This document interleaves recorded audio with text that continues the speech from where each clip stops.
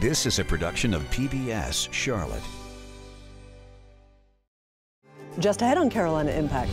After a week of street protests here in Uptown Charlotte back in September, how do we look to other people around the country, and how does Charlotte look to ourselves? I'm Jeff Sonyer. Stick around. We'll have details. Plus, a closer look at the link between childhood obesity and disease, what you can do to help children develop healthy habits for life, and women played a significant role in the success of the Allied victory in World War II. I'm Jeff Rivenbark, and I'll have a local woman's story.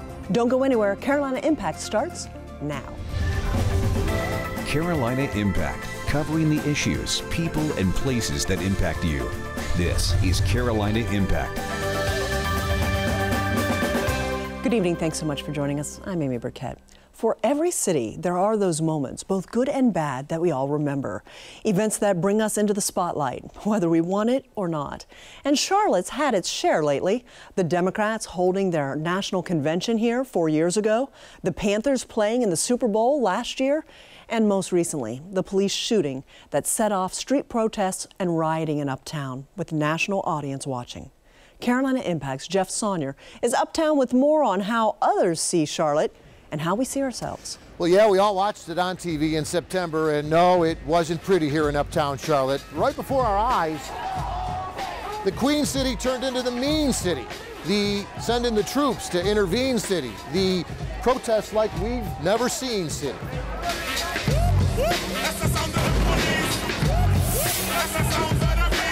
Why don't you tell the police chief to release the videotape? They're killing and shooting us, huh? They're shooting us. The crowd was much larger than they had expected. They had a bullhorn. Where's the damn video at? It must have been, gosh, I know 500 or 600 people who were gathered down there in Marshall Park at that time. But Pastor Dwayne Walker says the marchers who started the night here at the park and then moved to his nearby church on the edge of Uptown, they weren't looking for trouble. They just wanted their police department complaints and their city hall complaints to be heard by the entire city, loud and clear. Black Lives Matter. There was an outcry. And then where there's already some lack of trust in our police force anyway, then that did not help the matter at all. Everything kept moving down the street, and the next thing we knew, there was about 800 to 1,000 people right out here in front. And Matt Allen, who manages the Hyatt House Hotel, he says that's when things started to get ugly. We had some guests that were peeking out through the windows and everything, and then some would start hitting the windows, and then it just escalated from there. They started picking up bricks from the outside and just started throwing them at the windows and breaking all of them. So.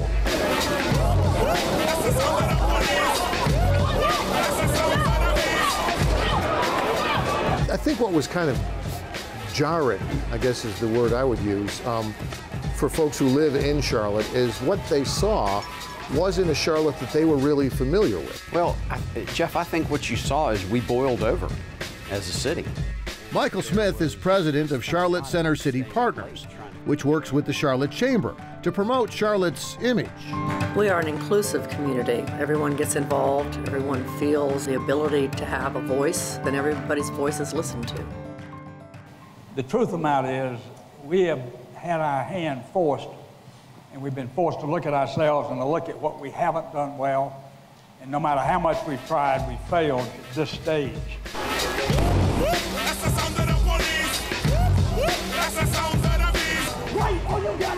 And what the rest of the world saw happening in Charlotte in September and what triggered it, well, that's more than any Charlotte image campaign can fix. There's a group that's been left behind, and that's the group where Charlotte can do better work. And what was highlighted on TV is a small percentage of our community, but it's part of our community that's the most fragile and that would benefit from an intense focus. What do we want? Justice! What do we want now? What do we want? Justice! I understand the lack of trust in the police department, but in this case, because it was a black citizen shot by a black police officer who was defended by the black police chief, it doesn't really sound like racism. Really? Okay. It does to you. Well, the thing is that when we think about racism, you say, well, because another black person was involved, then it couldn't be racism. Well, that couldn't be further from the truth. You know, racism is not just about black versus white. It's a matter of a system and how people are dealt with differently, how there are double standards that are applied when black people are involved. A lot of us before September thought what happened in Ferguson, what happened in Baltimore would never happen in Charlotte. Do you think we'll see more protests in the future? If there's no change, and I think there's going to be some change, something that has been horrible, and maybe something good will come out of it. Something's happening here. What it is ain't exactly clear. Which brings us back to the sidewalk outside Matt Allen's then battered and boarded up Hyatt House Hotel, the day after the protesters moved out. That's when the artists moved in. You know, let's see how creative you can be, and let's, you know, try to bring the city back to normal. And from there, it took off. There were so many people that I talked to that came out here that said, you know what, I don't protest. I'm not gonna get out and march the streets, but this is one way that I can get involved. 1,000 people in the streets singing. There was even a gallery showing in South End featuring the protest art, as Charlotte seemingly embraces the problems it faces. Then it's time we stop, children, what's that sound? Everybody look what's going down. In reality, you know, we're probably not quite the Queen City we thought we were before September, and we're certainly not the mean city we look like during September. So going forward, well, how about this? How about something like Charlotte, the somewhere in between city?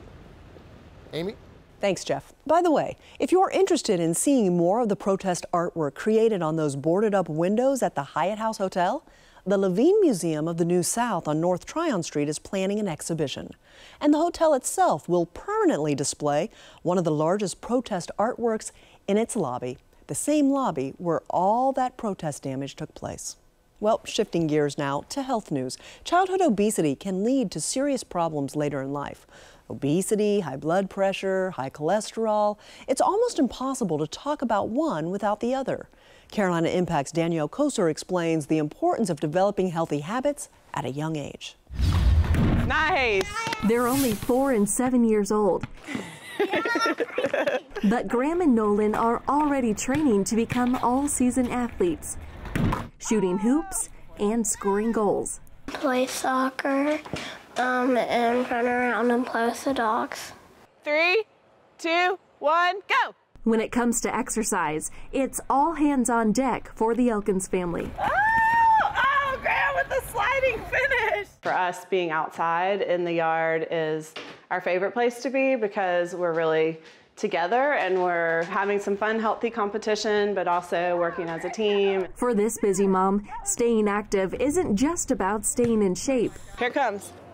Take a shot. So it gives us more energy to stay focused for our work. It gives us more energy to be with the kids, and involving the kids in the activity is just so great for our family to spend time together.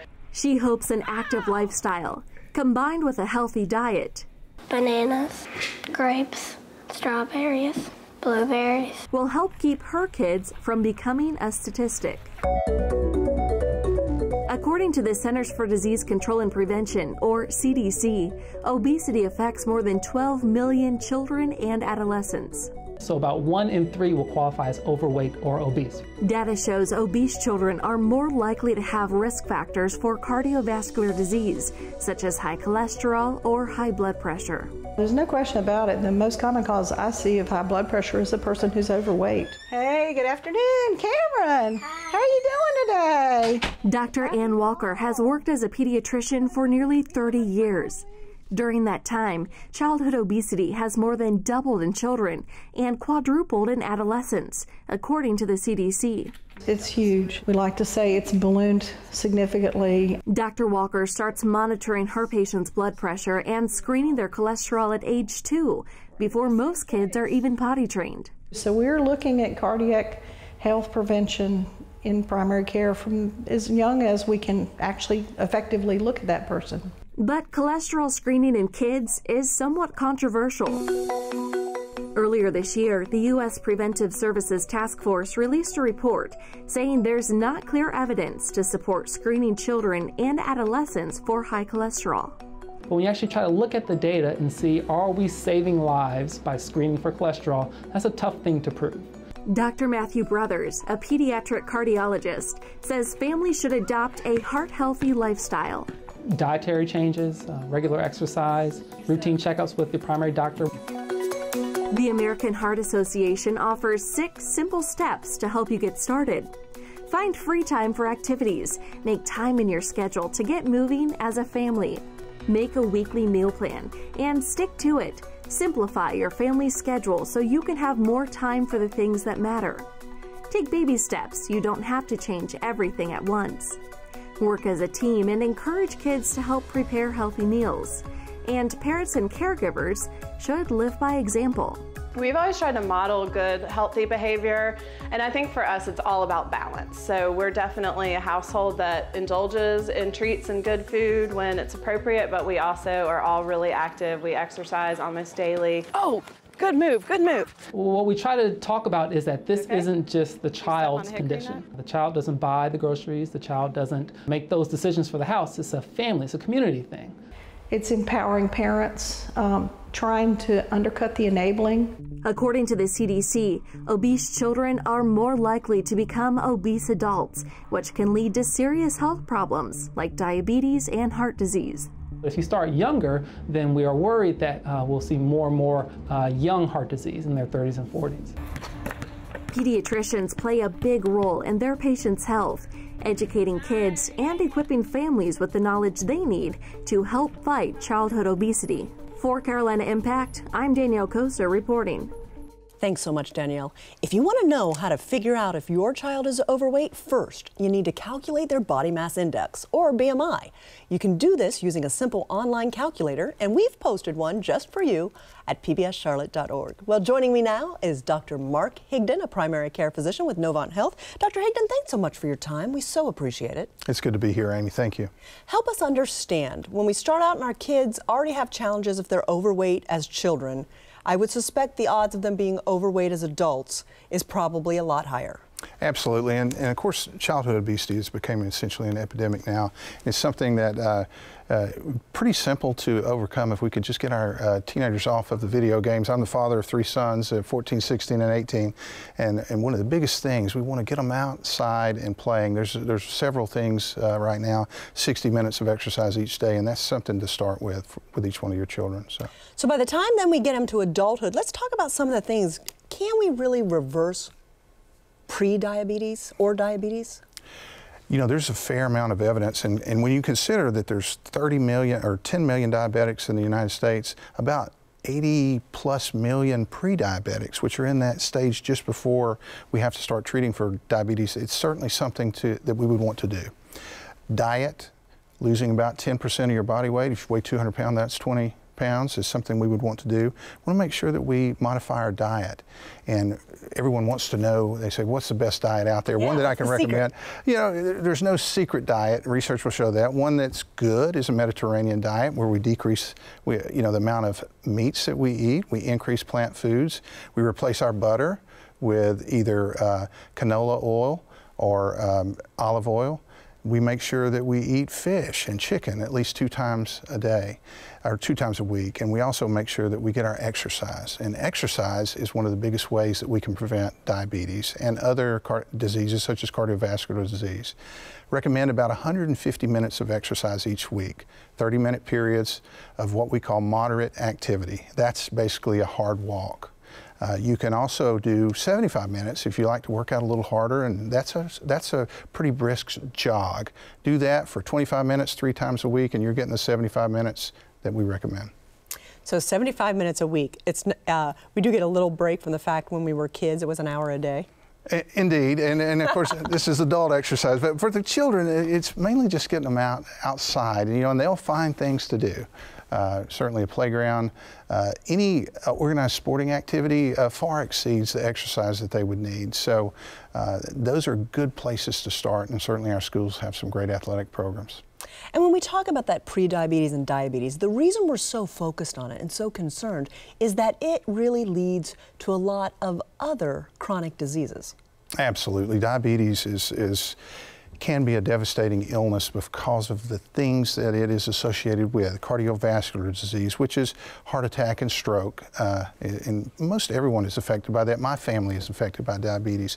Also, diabetes has the potential to cause blindness. It's a leading cause of amputations. It's a leading cause of kidney disease and kidney failure in the United States. And so it's certainly something that we want to focus on with trying to reduce, if not eliminate. What's the #1 tip that you would want people to understand if they could just do one thing to improve their long-term health? What would it be? Eat more plants. Eat more plants. Do we have to give up our meat in general? You know, you don't have to give up meat, but you want to do that in moderation. And certainly there are recommendations out there to drastically reduce. And it's the way we prepare our meat a lot of times that is part of the problem. A lot of fried foods and things like that increase the fat content. And so we want to try to avoid that every time that we can. Go into the grocery store, basically pick those foods that are very colorful, and that'll be a good way to start. We used to I was in the service, and we would talk about sleep, activity, and nutrition being the things that we wanted to focus on, and certainly that's true here now. So I guess the real answer is that we are empowered. We can control our health. It's up to us.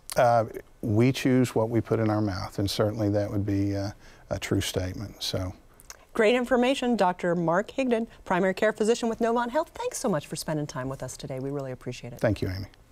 Well, for many, North Carolina is considered the barbecue capital of the world. But the Tar Heel State has two very distinct types of barbecue. The Lexington, or Western style, is tomato-based. The Eastern style is vinegar-based. Many years ago, I worked in Greenville, North Carolina, and fell in love with that kind of barbecue. Regardless of your preference, thousands flock every October to the annual Mallard Creek Barbecue. In this week's Carolina Cooking segment, Jason Terzis gives us an inside look at the area's largest and longest running one-day barbecue. It began as a small family gathering, but has grown into an annual tradition so big it's received national attention. A church benefit meal that raised $89 its first year now raises tens of thousands for charitable causes. Some of the traditions of the annual Mallard Creek Barbecue have remained the same for generations, while others have changed significantly. Barbecue is no longer cooked in underground pits, but the chopping process from decades ago remains the same today. The stirring of the Brunswick stew back then is identical to the way it's done now, and what was once a very formal gathering with women in dresses and men in suits and ties is now very casual. For 87 years, the fourth Thursday in October has held a very special place in the hearts of the members of the Mallard Creek Presbyterian Church. My parents, my grandparents, my great-grandparents started this church. It all began in 1929. The church was having difficulty paying for a newly constructed schoolhouse. The idea? Hold a barbecue to raise money. They had a building debt that they wanted to pay off. Is in the Depression, the beginning of the Depression. They raised about $89, paid off the debt, and that's how it all got started. I think that first year it was a pig, a goat, some chickens, and we would raise money to buy this land and this 4-room schoolhouse where my father went to school.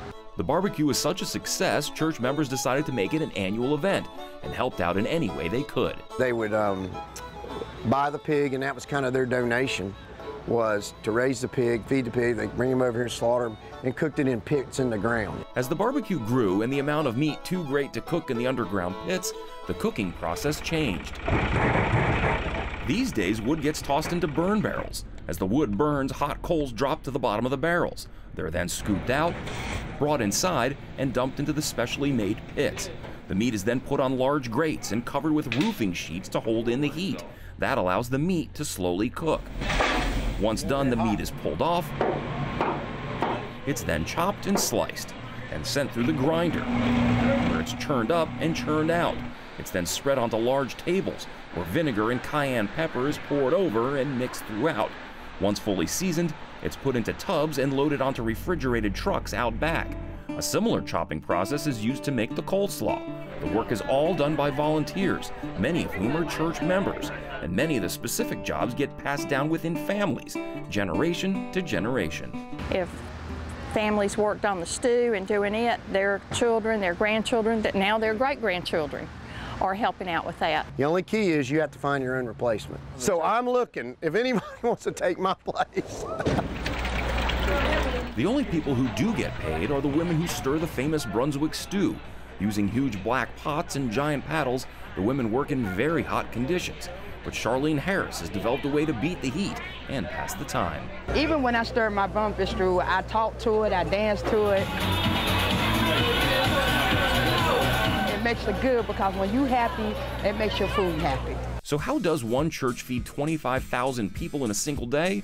It's a process involving lots of planning and lots of volunteers. We have about, I'm guessing, 20 departments. Everything from parking to trash. It may only be a once-a-year event, but it runs like a well-oiled machine. Volunteers are everywhere, from those loading up plates to those pouring the stew, moving the to-go boxes, working the drive-through line, and even handling the propane. There's a person in charge of each department, and they're responsible for that job and getting their people.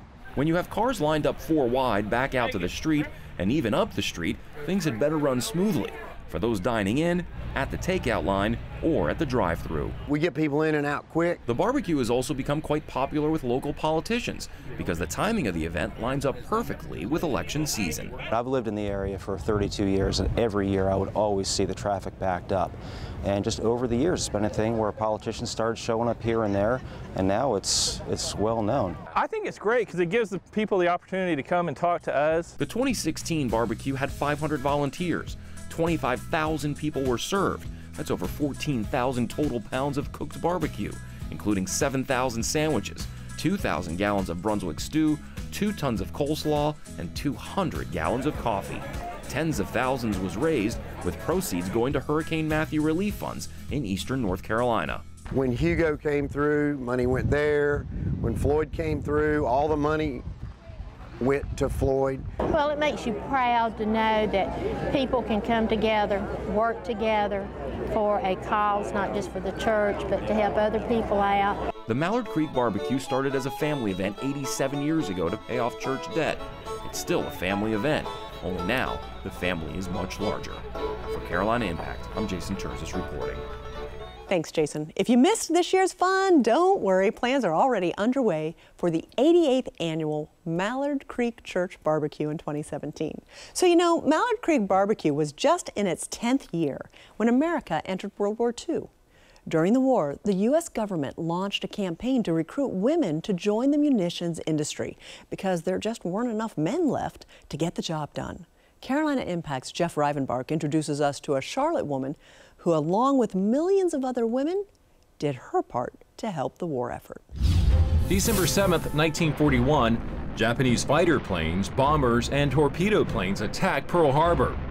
90 minutes later, more than 2,400 Americans were dead, nearly 1,200 wounded. The attack thrust America into World War II. Back in Charlotte, Dot Horn had just turned 18 and just finished high school. I was going to King's College, taking secretarial training at that time. During the summer of 1943, there was a growing need for women in war industries, and Horn wanted to do her part. Well, the first thing I did, I took a civil service exam. In 4 days, they called me and told me to report to Morris Field. Morris Field was a small Army air base in West Charlotte used to train pilots and maintenance of aircraft. Horn and other women went to Pennsylvania for additional training to work on these planes. In the mornings, I took blueprint, learned to read the blueprints. Then in the afternoons, learned how to use the drills, the rivet guns, and learned what a generator was and what air compressors were and how they worked. A few months later, she returned to Charlotte and started working on military aircraft. And sometimes I'd be lying across a rod in the back of the fuselage bucking rivets. And sometimes I would be on the top with the rivet gun shooting the rivets. I would just fill my mouth with the rivets and I'd pull one out and put it in the hole and pull another one out. An old newspaper photo shows Horn repairing a plane. I was working on a glider, which we only worked on very, very few of those. All the day long, where the rain or shine, she's a part of the assembly line. She's making history, working for victory. Rosie the Riveter. Horn and more than 2 million women worked in war industries, building ships, aircraft, and weaponry. Rosie the Riveter became a cultural icon, representing women who rolled up their sleeves and performed factory jobs once considered man's work. And we had big sheets of metal that we would cut and drill the holes in it, and we had to learn all the terminology of the plane. While most buildings at Morris Field have been torn down to make room for improvements at Charlotte Douglas International Airport, the original hangar at the end of runway 18 left still remains.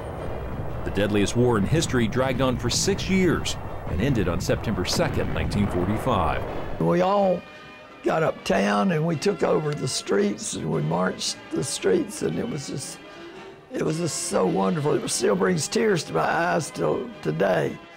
It was just a great time when that war ended. At 93, Horn's filled with pride when she remembers what she and other women of her generation did for the country. I felt like that women contributed. I think it would have taken a lot longer to get that war over if the women hadn't stepped forth and gone out into the workforce, because they were just not men left to do it. It was an era of history that America pulled together, and I know that there'll never be another time like that. Without a doubt, women like Dot Horn played a significant role in the success of the Allied victory in World War II by joining the industrial workforce when their country needed them most. For Carolina Impact, I'm Jeff Rivenbark reporting. Thanks so much, Jeff. If you'd like to hear more stories like this from other people across our region who played a role during World War II, make plans to watch Trail of History, Tuesday, December 20th at 8:30. Well, before we say goodnight, we want to remind you to friend us on Facebook for a chance to win monthly prizes. This month, we're giving away a pair of tickets to see Daniel Tiger's Neighborhood live, coming to Charlotte January 22nd. All you have to do is like our Facebook page. We'll pick the winner Friday, December 16th. If you don't win, you can still get tickets by supporting PBS Charlotte. You'll find all the details on our homepage at pbscharlotte.org. Well, thanks so much for joining us. We always appreciate your time, and we look forward to seeing you back here again next time on Carolina Impact. Good night, my friends.